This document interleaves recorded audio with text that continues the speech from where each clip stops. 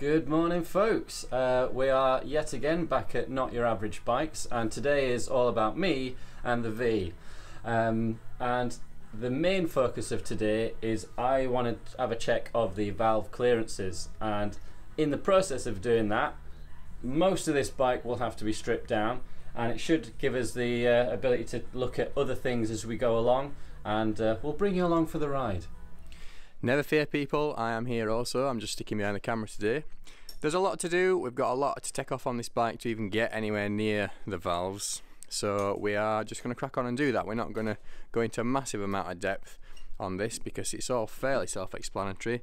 We're just taking things like the screen off and the fairings, etc., but they're all really obvious where you need to detach those, so we'll get on and do that. Catch up with you in a bit.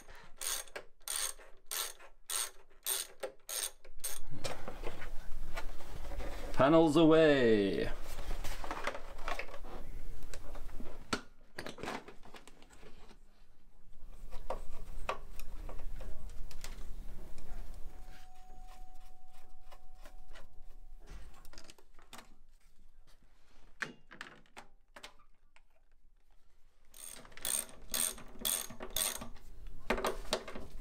So we've got a total of about 4 different bits and bobs to disconnect. I can't remember off the top of my head everything's task, but got a little connector there. That's your main fuel, the overflow, and then I think the fuel sensor. But all to be removed for the tank. And I would do this when you've got less fuel than full, because it's quite a hefty lump to shift. With the tank off, we then need to get the air box off. So there's these 4 screws on the top which get you on the inside, to then reveal another 4 bolts to be removed. There's these 4 here, which I think is possibly a 5 Allen jobber. And you can see right down into the port, so don't be dropping anything down there because you're going to ruin your engine. It's also worth mentioning at this point, you can have a little eyeball at your air filter, which is just here. You've got the 1 screw that attaches it in place, because if you've gone all this way you might as well give it a nosy. So yeah, that could probably do with a little bit of a clean, but easy now that we're here.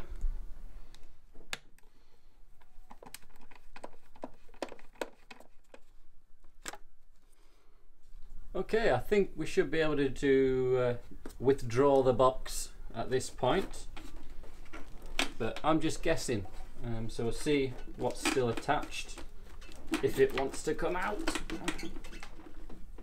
There we are. Looks like the brain of the bike almost. Okay, this is the secondary air valve, or emissions bollocks, so we'll just remove that. We'll probably put it in the bin, but keep it for safeness. There's a little clip down the bottom there, which is, if you've got spindly long fingers, you can get to, but you can wriggle about like a fool for a while with these long pliers. So back down in here, we've got the stick coils which sit on top of the spark plugs, and these do have a bit of a renowned problem for being stuck in, because they kind of go a bit corroded with any moisture and stuff that gets in there. So getting these out might be a problem, but fingers crossed they'll be smooth. Enter player 2. Player 2 has entered the game. Versys. Okay. So that rubber. Okay. That's number 1.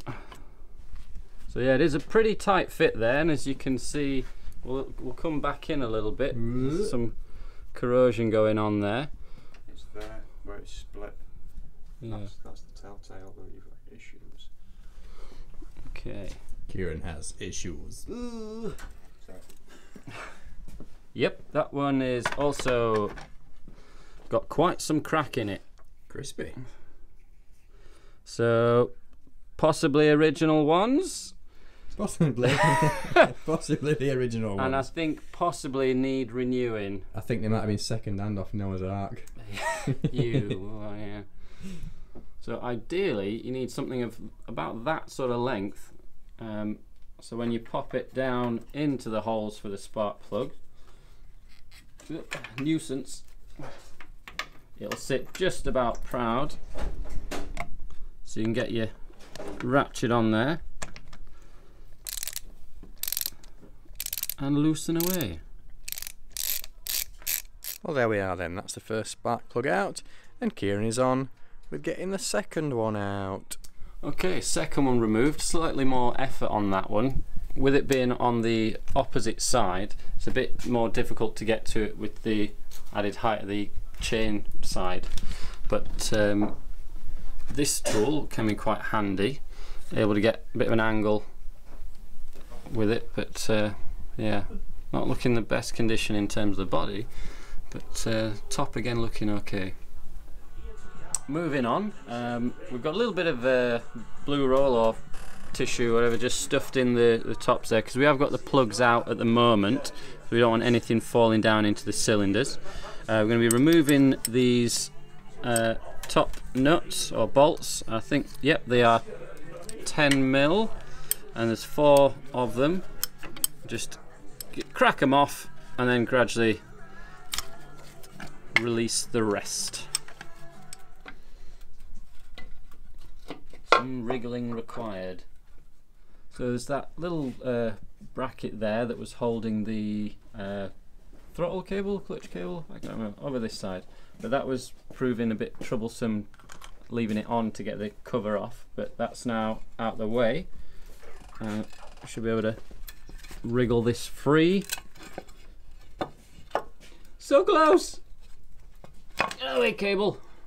And there it is, looking pretty grimy.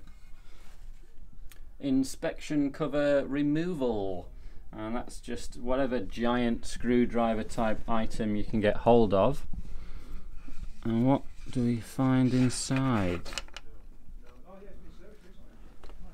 Ooh, gold doubloon.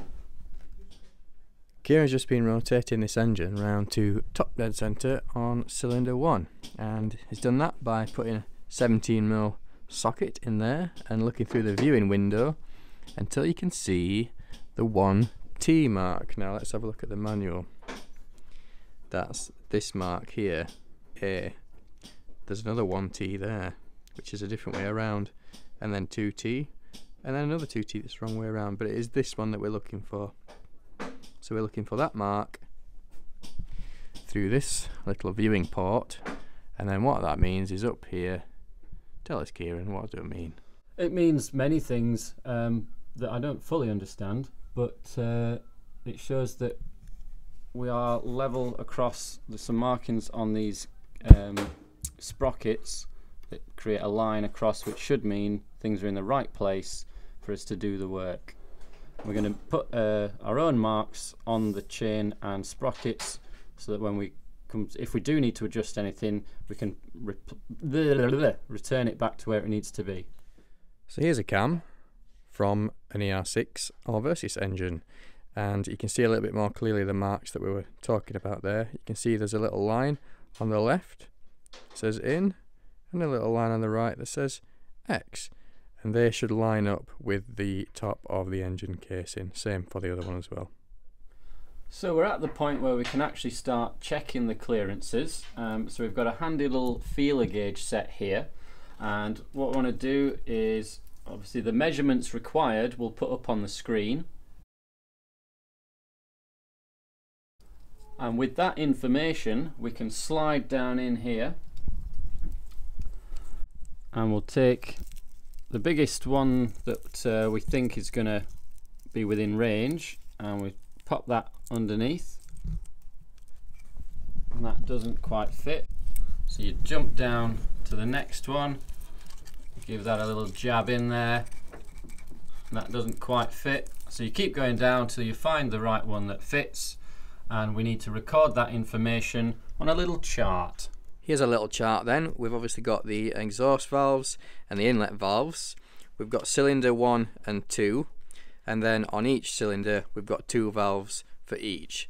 So for example, the first one that we measured was the exhaust valve on cylinder 1, and it was one of the 2 possible valves there. So the measurement that we recorded was 0.2 mil on that one. On the next one it was 0.178 mil, and then we went over to the inlet side and did the measurements there, so that was 0.152 mil, and then the second valve on the inlet was 0.152 mil again. After that we rotated the engine round to top dead centre on cylinder number 2, and that's the 2T mark that you might remember from the manual earlier, and then we did the same process, so we got some more figures there. So they're the existing figures, and what we need to do now is remove the cams and see what shims are already there so that we can calculate what we need to replace them with. So Kieran's just marking a line on the timing chain and this cam, and the timing chain and that cam sprocket, so that when we remove all of this we can put this back in exactly the same position as it is now, which saves a lot of hassle later on. Right, getting these cams out then, you've got to remove the cam cap bolty things. So these are the little red ones that you can see. We've got 4 over here, 4 over there, and then some stuff up on the back edge there. So we're removing all of the red capped bolts so we can get the cams out. 8 mil. Here's a little box with a little doodle on it, and that's so that we can keep all the bolts in the right place, because sometimes they are different lengths and we don't want to mix them up. So as Kieran's taking them off, I'm sticking them in the holes. So while Kieran's getting on with removing those bolts up there, I'm going to come down here and I'm going to crack this large centre nut on the cam chain tensioner so that we can get that sorted when we put it back on. We are then going to take that off. There's a smaller bolt there and one down the bottom. I think they're probably 8 mil, and we're going to remove that from the engine. There's the cam chain tensioner then, and I released the tension on this one before taking it out of the engine, because when it's out of the engine that's very hard to do. There's a top tip from James, huzzah! Once the caps have been removed, then we can take out the camshaft itself. Just be careful when you take the second camshaft out that you secure the chain so it doesn't fall into the engine itself. Something like a zip tie is pretty handy, just to strap around one of the probably the throttle cables going over the top, just to keep it where you can actually get hold of it again. Now a handy tool for this next part is getting yourself a magnet, because that way we can get hold of the buckets, lift them out, and that gives us access to the shims. Okay, and tiny little shims on the inside there, and sometimes they will have markings to say what size it is, but we do have a jazzy little micrometer which we can double check the sizes and pop in the correct ones.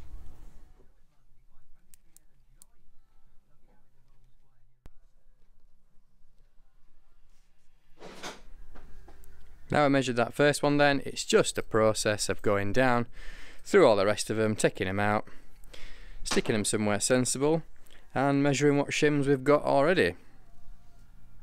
Okay then, so we took all the buckets and the shims out and measured what we'd got already. They were all basically 3s the whole way down. We'd put 2.97, but that's meant to be a 3. 3, 3, 3, so they were all 3s already.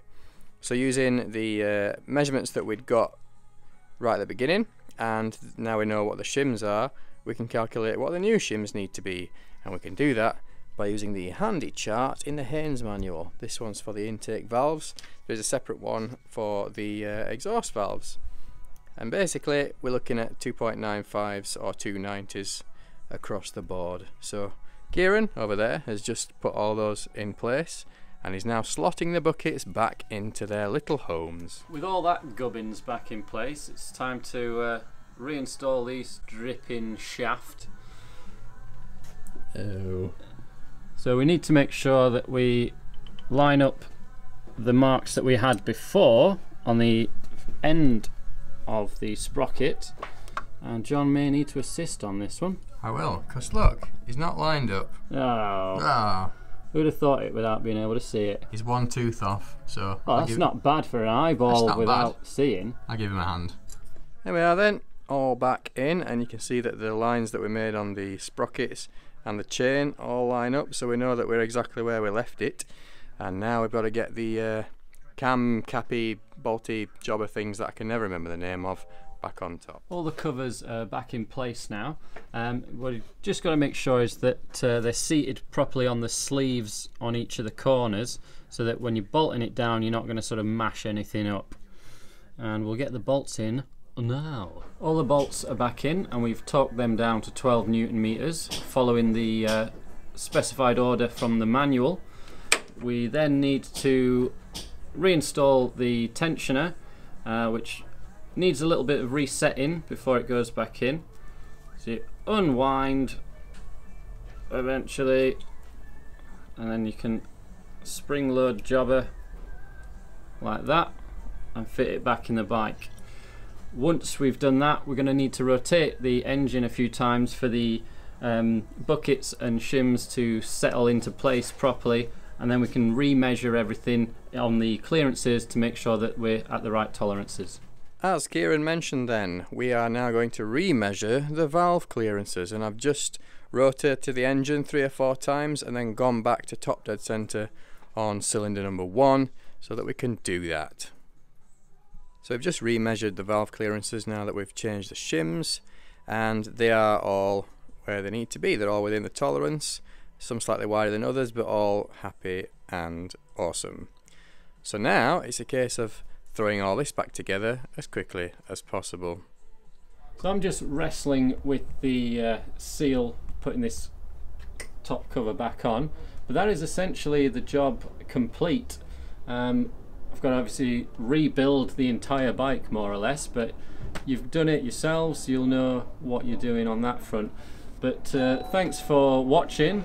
Ding! Give us a like, bell notifications, all that business. Find us on Facebook, and if you've got any useful comments, please feel free to throw them below, and we'll do our best to get back to you. We'll see you on the next one.